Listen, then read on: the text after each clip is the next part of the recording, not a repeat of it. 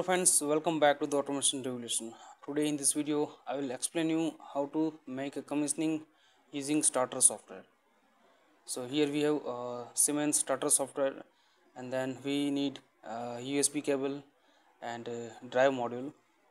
So first of all we will go for project, and we'll open new project. Here I will give name,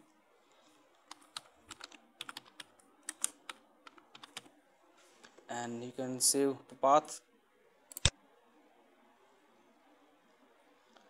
Here we are getting this option. This side we are getting project navigator, and from this project tree we will insert the power module. So right now in our case we have CU250 as 2PN vector, this power module, and I will select this power module. So after selecting this power module we will configure the drive unit. So we can click on this option, and here we are getting this pop-up window. From there we will select the exactly part number. So in this case we have this order number, so that we will select as per our requirement, and we will go for next, and then we will start the commissioning. So click on the finish. So after selecting this control unit we will go for configuration. So first we will select the control type. So in our case we will select VFD control with linear characteristics, and then we go to next, and here we will select default settings for the input output configuration. So here I will select standard input output with analog set point, and next. Here we will configure the drive properties. So right now in this case we will keep as it is, and then we will go next.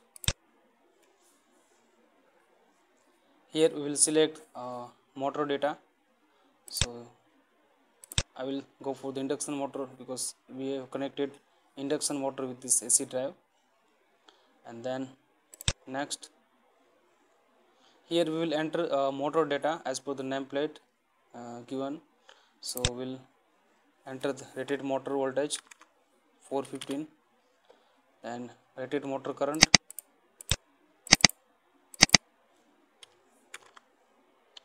0.61 ampere, then motor power 0.18 kilowatt, and power factor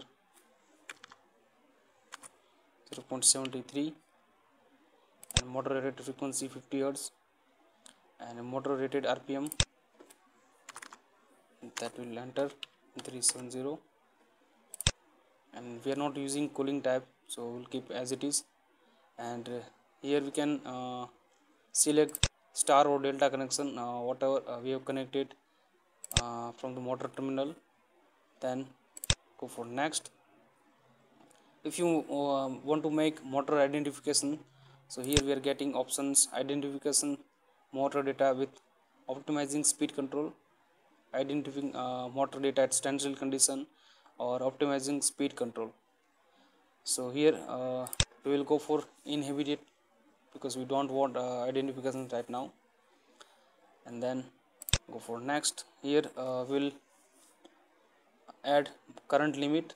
So I will keep as it is. As per the load or application you can set the current limit. Then minimum or maximum speed we can enter, ramp up or ramp up down time. So based on application and load you can set this ramp up time and ramp down time, and of 3 ramp down time you can set. Then next, the calculation of the motor parameters. So here we have completed. If you have connected this encoder, you can select the encoder 1 or 2, and then finally we are getting summary. So whatever parameters data we have entered, that we are getting in last summary. And if you want this text file, so you can copy text file and you can save, then we'll go for finish.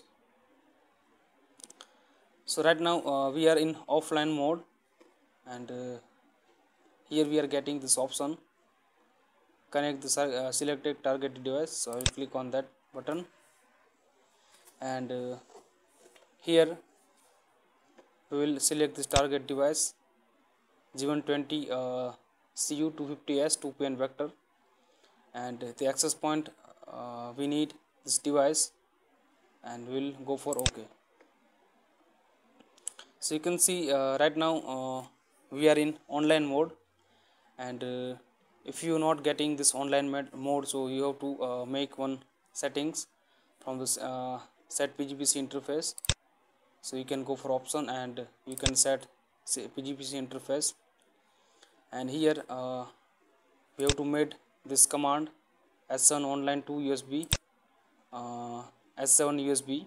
So please make these settings if you are not getting online, and OK. So after making successful commissioning, we will open control unit, and here we will get additional information about this drive unit.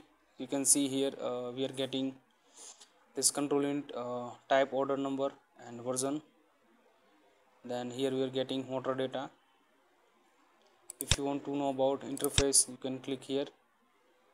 So here we have connected this Cinemix drive with USB cable, so that details we can get here, and online access point, PGPC interface, and targeted device ID we are getting from here. After that we will switch into export list. In export list we are getting all parameters that are readable, or that programmable parameters also we can access, and based on application and requirement you can change the settings and parameters. Then we will go for drive navigator, and here we are getting options: drive configuration, commissioning and diagnosis. So if you want to configure drive, so you can also configure from here. So you can see the same options we are getting from the this drive configuration. Here we have already done the commissioning, and this is the option for this commissioning. Now after commissioning I want to run the motor from the starter. So we will go for the allow motor to turn. So then in downside we will get here this control panel. So I will click on assume control priority, and then we will accept the safety notes, and then I will click on enable button. So here we are getting this button to drive on, this is for drive off, and this one to run this motor into jog mode.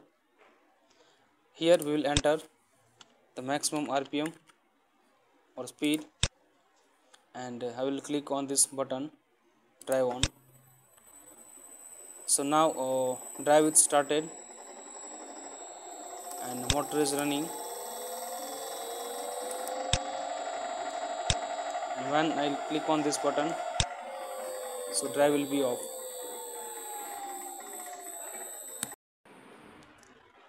So here we have connected this USB cable with this PC, this button.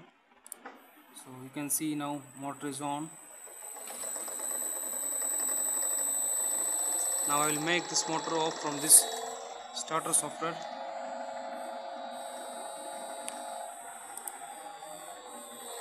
You can see now motor is off. I can control this motor from this jog mode. So this is button for jog. So while I'll keep pressing this button, so motor will be run, and while I'll release this button, motor will be off. So this is how we can control this drive from starter software. In our next video we will see detailed information about the starter software. So please keep watching and share and subscribe. Thank you very much for watching.